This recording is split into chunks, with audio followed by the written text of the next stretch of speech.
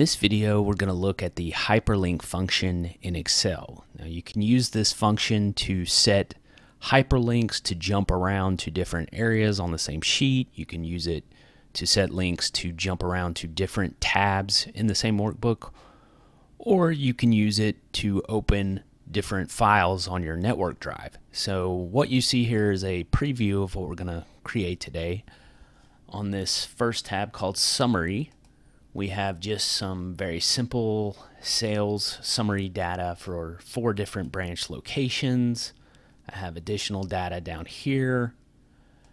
I have links to the right that go to the different tabs for each of these branch locations. I also have a link to go down to a chart down here that's in the lower section of the same sheet. So when I click on this, it takes us directly to the chart.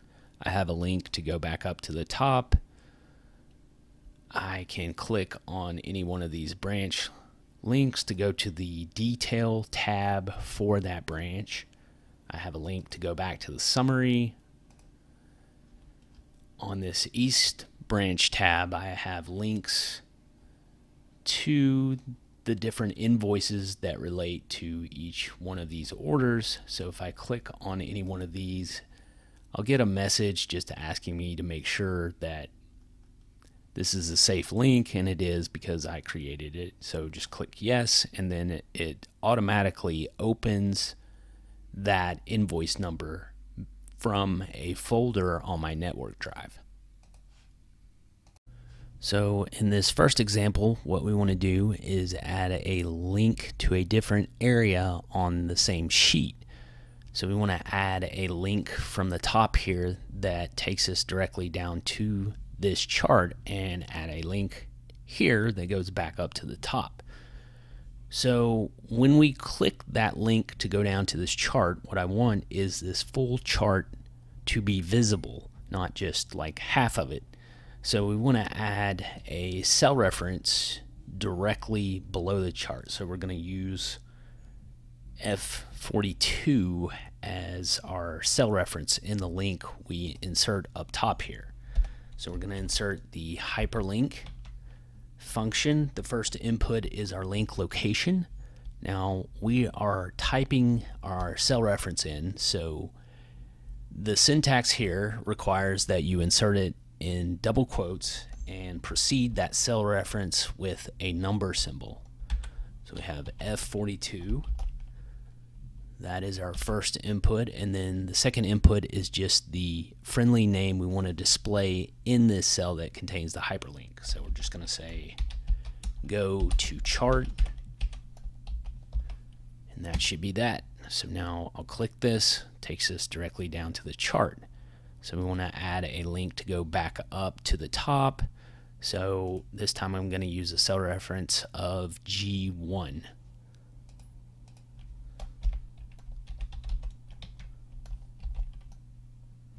We have the number symbol, and then our cell reference in double quotes, and then our friendly name will just say go back to top.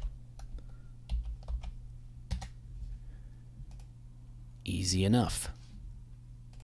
So now we want to add hyperlinks to our different sheets within the same workbook.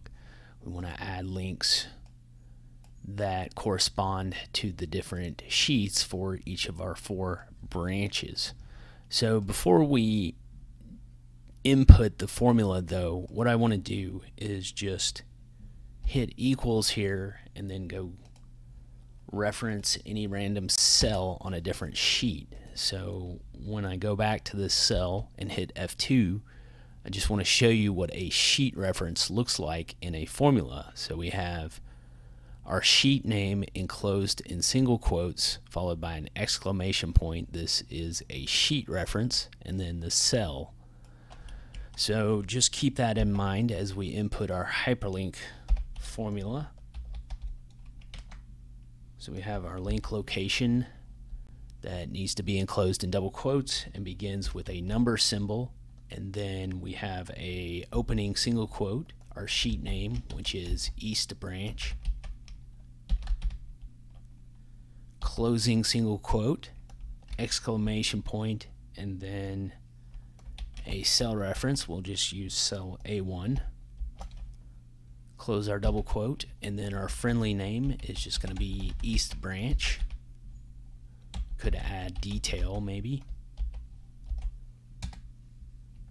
So click on that. That takes us directly to the East Branch sheet.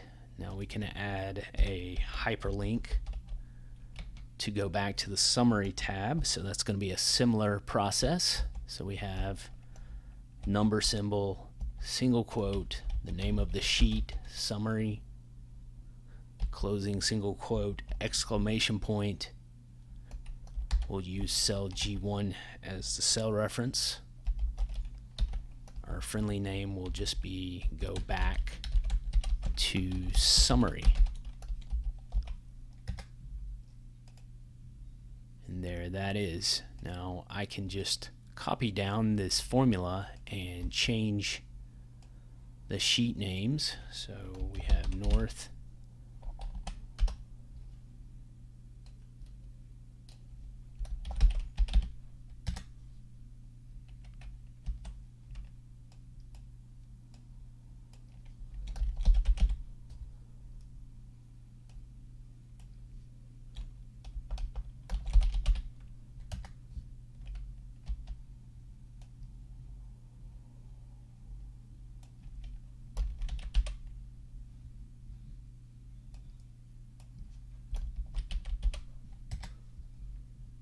if I want to go to the South Branch, you can see that takes me directly to the South Branch. What we can also do is copy this formula to go back to the Summary tab from the East Branch. So I'm just going to hit F2 to display the formula, highlight the entire thing, hit Control-C to copy it.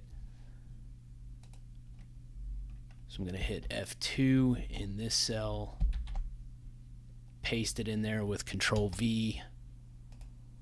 And you can do the same thing for all of these other branch locations. So I'm going to hit F2, paste, go to the West tab, F2, Control-V, and that is it. So in this final example, we're going to add links on our worksheet that link to files on our network drive so that we can just click the link and the files just open. So I'm going to go to the East Branch tab, and in column C, we're going to add hyperlinks that correspond to each one of these order numbers so that when the link is clicked, it opens up the invoice that relates to each of these orders. So here is the path that contains a folder for each one of our branch locations. So I'm going to click on the East Branch. You can see we have invoice PDF files that have the same file name as the cell values in column A, and the file names have to be the same as the cell values for this to work. So I'm going to copy this path that contains the invoices. I'm just going to paste it up top here. And now one very important thing here, I'm going to hit F2 in that cell, and on the end of this I'm going to add another slash. So there needs to be another slash on the end because we're going to insert this in our hyperlink formula and join it to this file name here. So I'm going to insert the hyperlink. This is going to be a little different this time for the first argument. We're not required to enclose it in double quotes because the path is a cell reference. It also does not need a number symbol in front of it since it's a path. So I'm going to click on D1. Now I'm going to drag this formula down eventually, and I always want it to point to this cell, so I'm going to hit F4 or add dollar signs in front of both the column and row reference. That just keeps that cell locked. It will always point to that cell. I'm going to use the AND symbol to join this to our file name, which is the value in cell A3. Now we need to add a file extension to this, so we're going to add another AND symbol and then in double quotes dot PDF. So that is everything we need for that first argument. So comma, and then our friendly name, we could say go to file, or we could just use the file name in this cell, which I think I'll just do that. So now when we click on this, we're going to get this warning message. It's kind of pesky, but it's just the default message. So once you click yes, it opens that file. And the nice thing here is I can just drag this down, and we made these cell references relative so that it's just going to open whatever related file it is.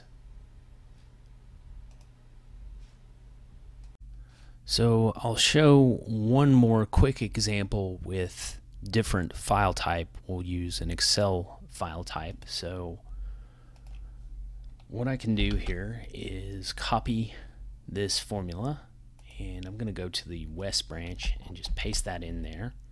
Now we need to add a path, so I'm going to go back to the West branch folder. You can see we have Excel files instead of PDFs, so I'm going to copy that, paste the formula, or I'm sorry, the path up here.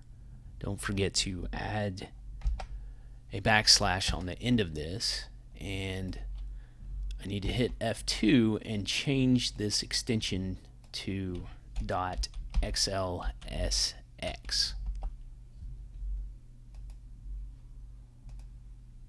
And there is that Excel file invoice. Well, that is all for now. Thanks for watching.